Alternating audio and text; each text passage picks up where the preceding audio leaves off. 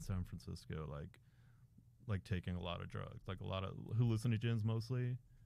But had my flirtation with heroin. Like first started just smoking it, on tinfoil, and then went into IV use. And like I honestly enjoyed it, but it never got its hooks in me.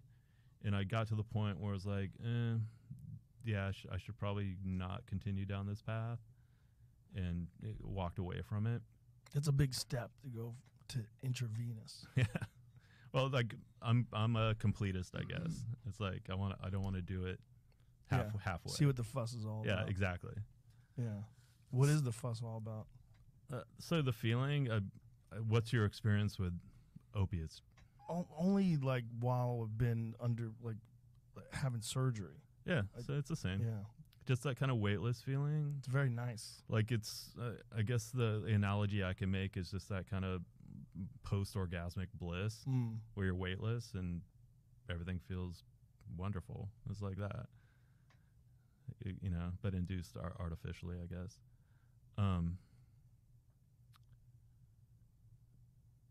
Living in San Francisco, so we toured a lot that year. Probably half the year was touring like Europe and the States.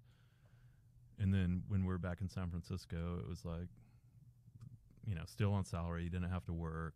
So just hang out and like, drop acid or drink mushroom tea or whatever. And as fun as that is, it was like long term, I don't know, if this is going to be right. And it, the record never caught fire. I think it's a solid record. Like when I hear tracks off of it now, I'm kind of like, man, it's not bad. No, it's okay.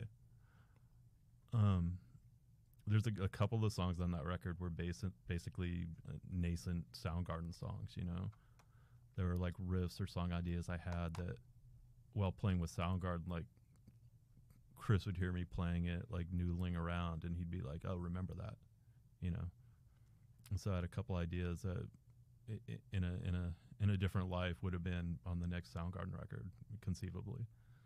So there's a couple of those songs on there.